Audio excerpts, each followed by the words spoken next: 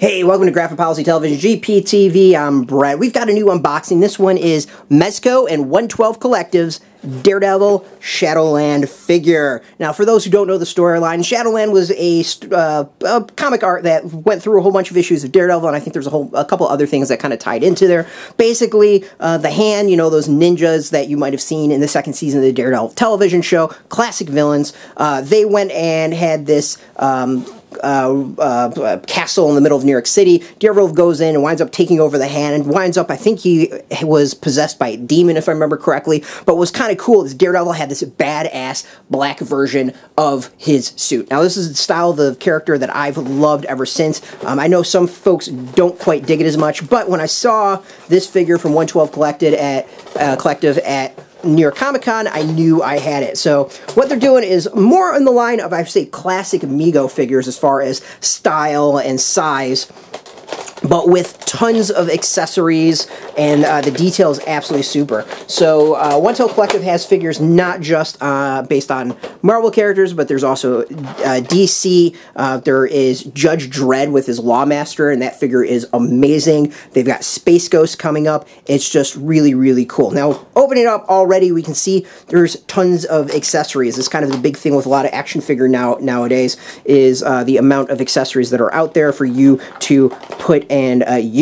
So let's go over the figure itself initially. Head pivots really, really well.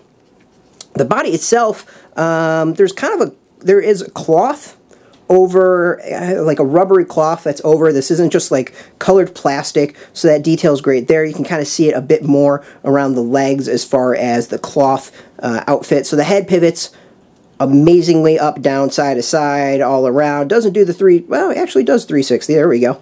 The arms as well, really good kind of movement, realistic movement. They're not going to move, you know, behind him in some way. Wrists, kind of the standard that we've seen, the 360 pivot plus, you know, back and forth to some extent.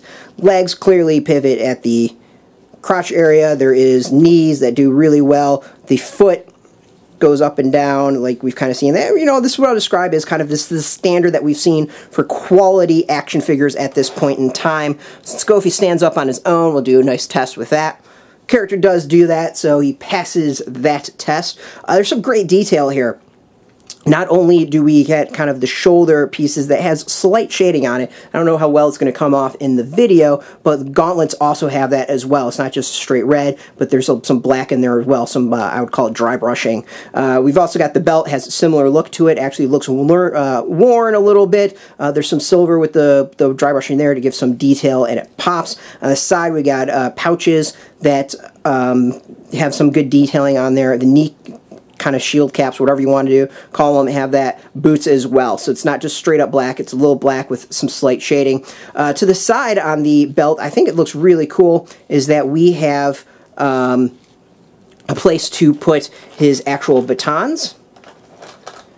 So they give you a couple batons. There's this pair, which is connected with the wire, so you can have him like throwing out the baton, which is pretty neat.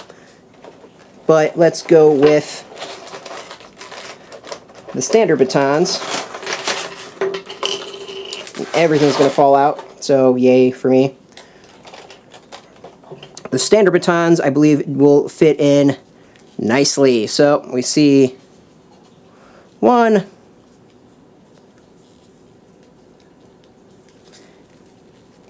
and we've got two. So we got his batons fit nicely in his pouch. Hands, tons of options here. Wide open hand, a matching one. We've got him doing whatever we want to call that for both hands. I'd say it's the shocker, but I don't think that's quite right. We've got a closed fist, another closed fist. These ones are clearly to hold the actual batons themselves. Let's go test that out. Yeah, I mean, that fit without even trying, and that fits nice and snug. We've got this kind of grasping sort of thing going on. Overall, this is a lot of options as far as hands, putting them together. This one, I'm going to guess, is supposed to be his sensor.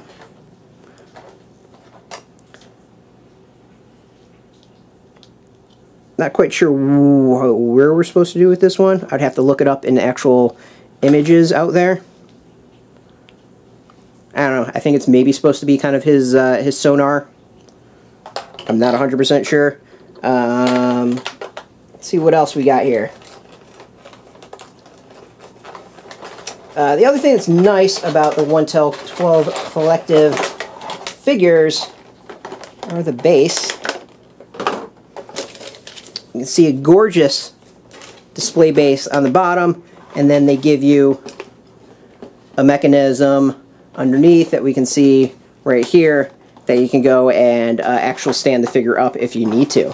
So if you don't want him standing on his own, you got some options where you can actually stand him up using a base and display him for everyone to see.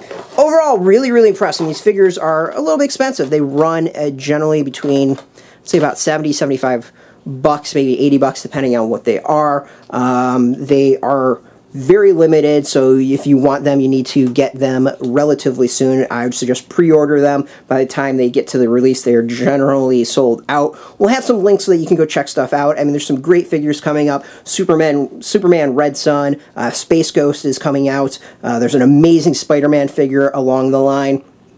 Overall, I've seen these at New York Comic Con, and I think there were some at San Diego, if I remember correct, but definitely New York, and they're gorgeous. They're absolutely fantastic, beautiful figures. If you are a toy collector, and if you specifically collect toys from Marvel or DC, I mean, I think these are must-gets. Completely gorgeous, absolutely fantastic, and would look amazing on anyone's shelves as part of a collection.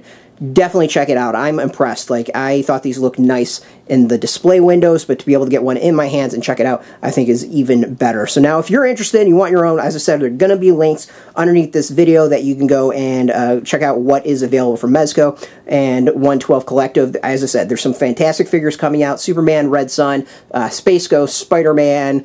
There's the Batman figures from Batman vs. Superman. There's Superman from Batman vs. Superman. Wonder Woman, just you name it there. There's Punisher ones that look awesome, and you can see that they come with tons of accessories. So you're not just getting the figures, you're getting tons of additional stuff that you can go and give them a look that you want.